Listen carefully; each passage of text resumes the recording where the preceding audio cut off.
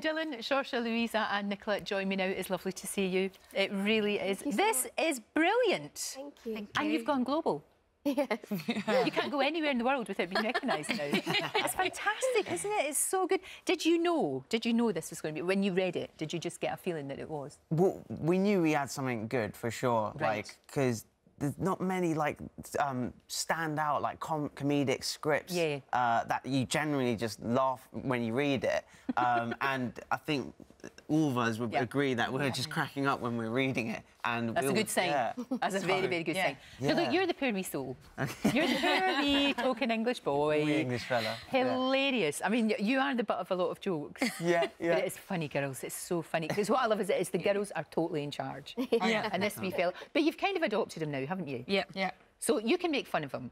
That's it. But nobody else can. It's like life imitating art. That's what it is. Yeah. Exactly. Nobody else can make fun. They're my sisters. It's absolutely brilliant. I'll tell you what's really good about it is, and like fantastic comedy shows, it's not afraid to make us laugh, obviously, that's the idea, but then to make us cry as well.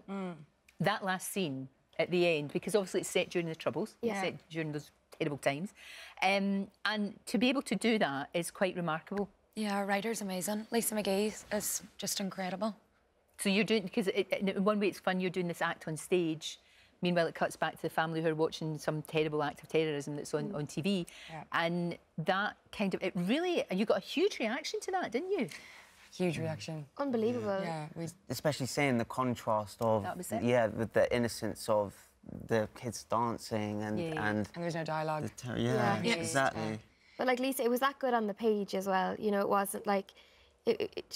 when you read that, you get goosebumps. Yeah. We did, we actually did. Like before the read-through, we were saying, oh, I got quite emotional last night, reading it. I bet you did. It reminded me very much, remember Blackadder? There's a scene when they did Blackadder. I said that. Exactly, and it turns out it's at the end of the World War I, and they go over the trenches, and it's all funny, as you'd imagine with Blackadder, and then you know they're going to die, and it's just a field of poppies. And it hits, it's kind of that thing when it's funny, and then the next minute it's like getting a blow to the stomach, but in a good way, because it really makes you think. It brings you back to exactly what was happening then. It's just a testament to how amazing Lisa is, and also Mike, our director, that they kind of held off for the whole series, and they had enough faith in it that they could pull that emotional punch at the end. And yeah, they work so well together, the two of them as well. They're brilliant. But it's so funny. I'll tell you who I love, Sister Michael. Oh yeah, she's brilliant. She's the funniest person in real life as well.